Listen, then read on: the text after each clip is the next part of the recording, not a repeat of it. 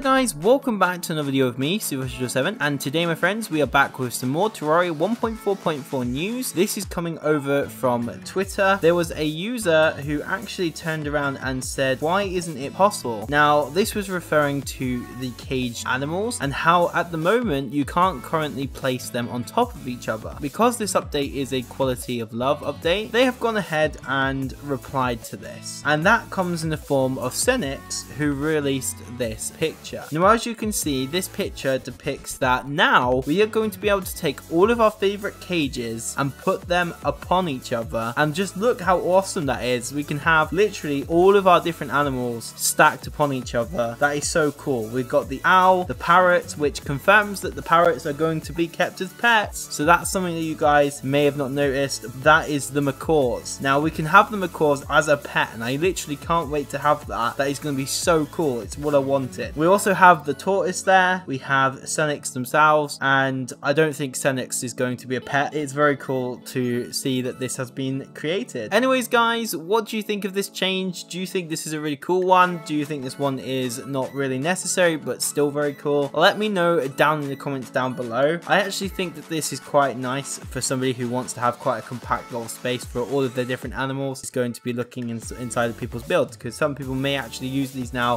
for some sort of pixel art. I don't know what they look like on the Terraria map. Anyways guys, thank you so much for watching. I've been Super7. You've been absolutely awesome, and I shall see you guys in my next video. Goodbye.